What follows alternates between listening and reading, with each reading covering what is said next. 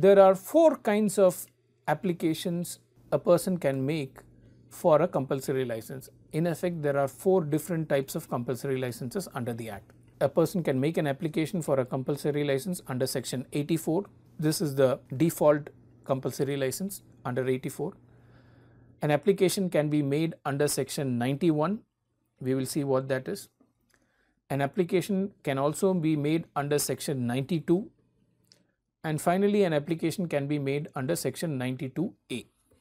84, as I said, is the default method or the default route for getting a compulsory license.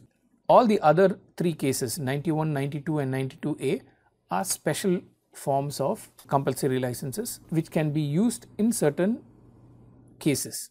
But this is the default compulsory license. At any time after the expiration of 3 years from the date of grant of a patent, any person interested may make an application for the grant of a compulsory license on the following grounds.